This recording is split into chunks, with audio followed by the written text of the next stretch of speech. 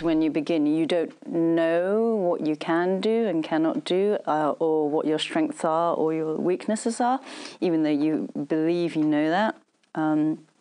So that the knowledge of being able to tell what you can do with confidence, and also just being a much faster artist. Like, I think speed is pretty important. When you start, you're pretty slow, and now I can produce the same work in a much sort of like faster speed, basically. Yeah, so that's pretty important. And also the ability to sort of like manage myself a lot better. Just understanding what I can produce with what amount of time that I have. Being able to confidently be able to assess yourself, I think that's a gain as well. I do lots of different jobs in this industry now, so to be honest, my favorite is story. I love being in story. I love the process of story development and being the first person to make the script into visual. That's a process that I enjoy the most.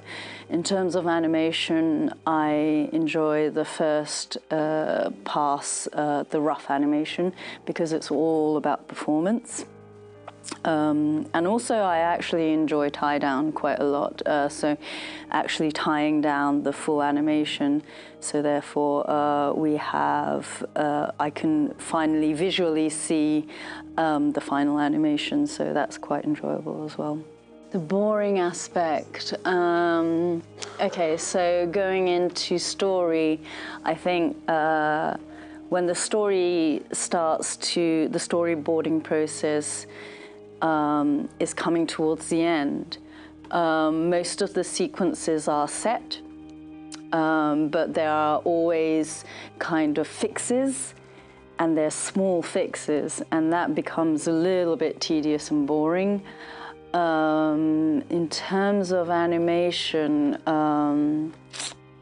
the boring element, sometimes when it's more technical than performance, that's when I find it quite boring. I like making characters act, so when it's just less acting, more technical, then I find it quite boring.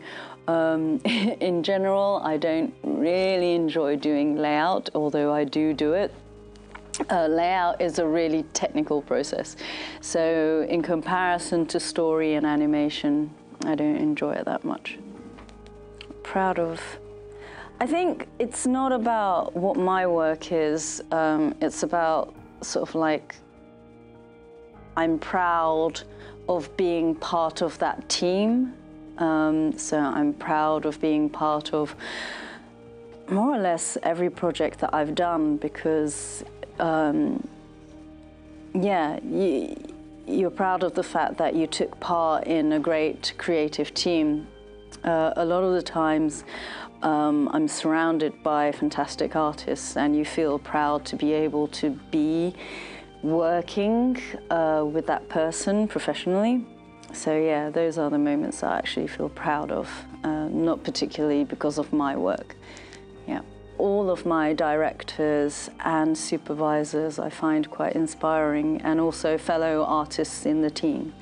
I'm lucky enough to be in a position where I am in quite ambitious kind of Hollywood projects, and those tend to attract a lot of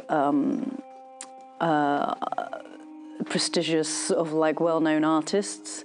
So to be able to work with those people is very inspiring.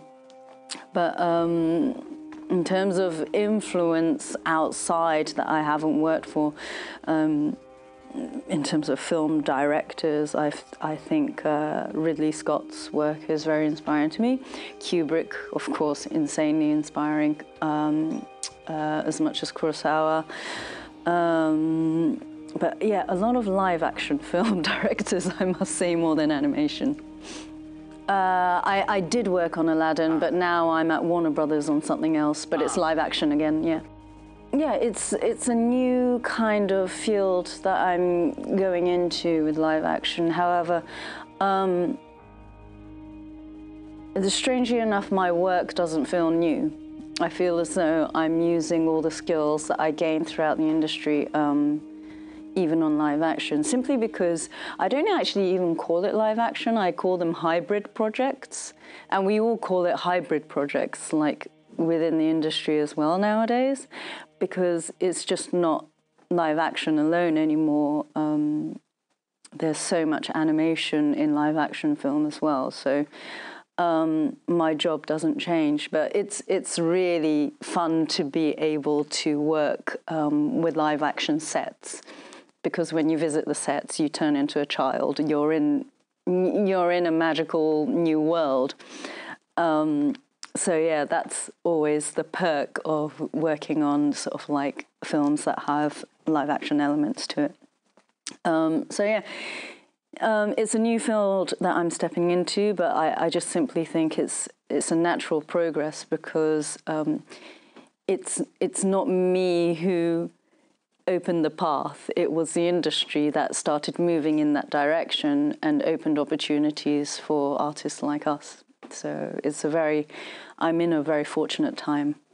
Yeah, I do sort of like draw for myself, but I don't really make animation for myself at the moment, but I still do life drawing, I still sketch, and that's kind of my little side project for myself, I guess.